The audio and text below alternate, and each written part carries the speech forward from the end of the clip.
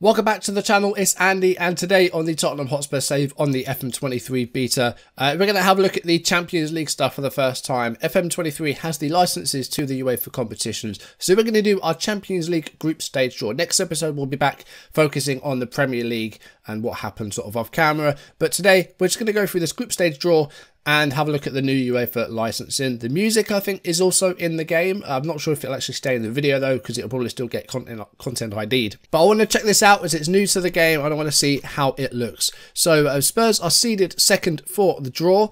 Let's jump into it and let's see what we got. So you can hear, hopefully, the Champions League music.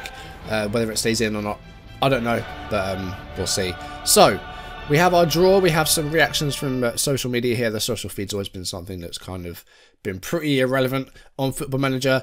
So let's go into the draw then. And we can see the top 8 sides there in the first pot. You've got all the champions from all over Europe. Bayern, Man City, Real Madrid, PSG. You've got the Europa League winners there as well, Eintracht Frankfurt. So we're going to advance and we're going to see what happens here. So Ajax are the first team out. Now it says start draw. That's going down very, very slowly, so I don't think this would be the best thing to use. It goes sort of extremely slowly, because that isn't even a drawn aside, that's just gone straight to Group B. So I think it's best to just advance through the teams and see who comes out when. So Ajax go into Group A, Porto go into Group B. There's also an overview here, so you can see the groups as they go into progress. And then the social feed, you've got the reactions, which don't really mean much, do they? So let's just stick on the overview. I mean, it looks pretty official. It looks very UEFA, which I like. You've got the music, so, you know, they've definitely made an effort, and it looks a lot better than it used to. I can see they've made a lot of effort with it. It's like the deadline day stuff from last year. I think they've done a bit better with this than they did with the deadline day stuff last year, which was just the same interface but yellow. This really looks good. I like how this looks. Let's draw the remainder of the first pot then, and let's see who else is coming out, so you can see all the groups there. So we're in the second pot. So we are alongside, can we see? We're going to pot 2. Liverpool and Chelsea, also from England. We've got Barcelona, Atletico Madrid and Sevilla from Spain. You've got RB Leipzig from Germany and Juventus from Serie A in Italy. So we're going to advance through these and see who goes where. And we are the first team out of pot 2 to be drawn, and we're in Ajax's group. Now Spurs, familiar with Ajax of course, 2019 semi-final tie. Lucas Moura getting that hat-trick to send Spurs to the final, and they will meet in Group A. So let's draw the rest of the first pot then, or the second pot rather, now that that has been confirmed. So Man City get Barcelona, Bayern get Chelsea. There's some big ties in here. So I think we've done quite well to get Ajax. We could have got like Bayern, we could have got PSG. I mean, Ajax are no pushovers, but of course they've lost Eric Ten Hag to Man United. They've lost a lot of players as well. So could be something that we can get a result in. I'm sure we can maybe get ahead of those guys.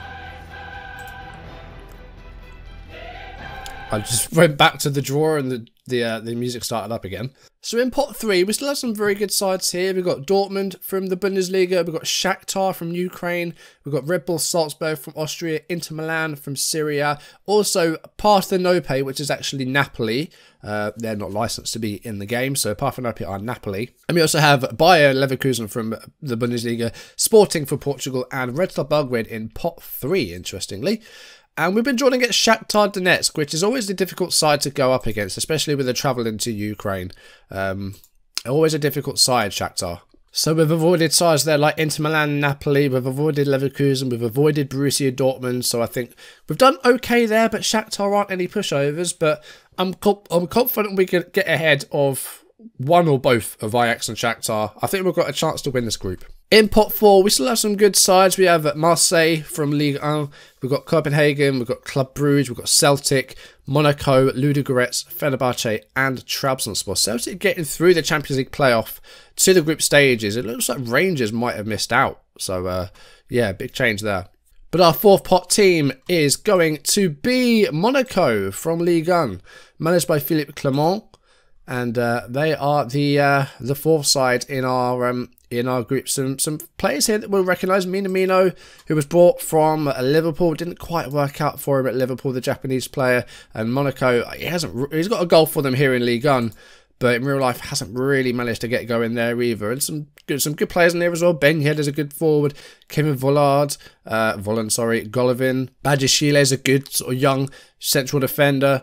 Bolo, Malangsar. They've got a decent side, Monaco. So we can draw the rest of the pot 4 sides. Club Brugge, Trabzonspor, Marseille, Ludogorets, Fenerbahce, Copenhagen and Celtic, the final team out. And there are your 8 groups for the Champions League group stages. We've been drawn against Ajax, Shakhtar and Monaco. I think it's a group that we can win, but at the same time, it's a very open group. Like, we need to make sure we play well. If we don't turn up against some of these sides, then there is a chance we could possibly go out.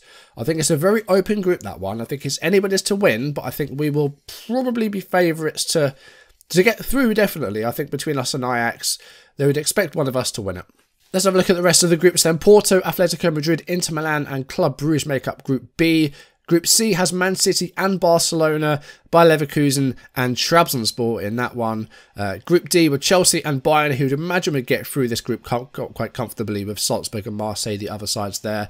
Liverpool drawn against the Europa League winners Eintracht Frankfurt, as well as Napoli and Ludogorets. PSG and Leipzig will probably be favourites to get through Group F, with Red Star Belgrade and Fenerbahce, the other sides there. Real Madrid and Juventus will battle out for the top spot in Group G. Sporting probably won't be that far behind them, and Copenhagen will be the underdogs in that group. And Group H looking pretty competitive, actually, with AC Milan, Sevilla, Borussia Dortmund and Celtic. An interesting arrangement of teams there for the group stages. And a draw for Spurs that I think they'll be quite pleased with, but they could have got maybe something a bit easier. But I'm confident we can get through that. Monaco and Shakhtar are going to be difficult games, but games which I think we can win. So we will see how those go a little bit further down the line.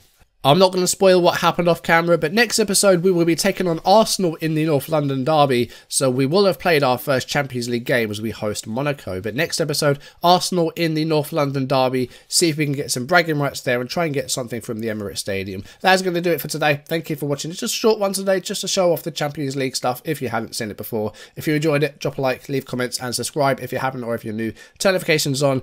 And yes, next episode, Arsenal away in the Premier League, North London derby, either side of 2 Champions League games as well. So it's going to be a difficult week or so with 3 fixtures in 8 days, but we will try and get through it and maybe get something in the derby. But for now, thank you for watching. I'll see you soon. Goodbye.